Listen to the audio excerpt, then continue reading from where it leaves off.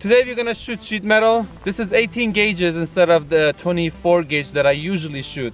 Since I want to be testing it with a 50 cal, I wanted something a little bit thicker than the 24 gauge. So we lined up a whole bunch of them.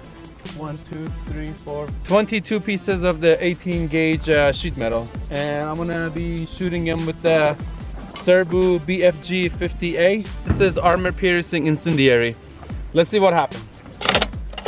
Here we go. Wait. Ready? I'm ready. All right, fire in the hole. Clear. Wow. Look how dark this thing got. So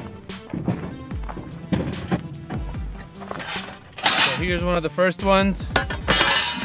Went in and out really clean. It exploded on the 3rd and 4th. Started tumbling in. Right there. Even a larger one here. Some on the ground. Yes, I know I didn't mark them. Oh well. This was one of the last ones. Started curving off to the left. Looks like it hit this.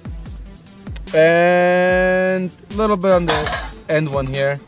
So the only ones we have left are 1, 2, 3, 4, 5, 6. 6 of them made it. What's 22 minus 6? 16. All right, it took 16 of these 18 gauge sheet metal to stop a 50 cal. I hope you guys enjoyed that. Please don't forget to give it a thumbs up, subscribe, and as always, thank you for watching. I'll see you guys next time.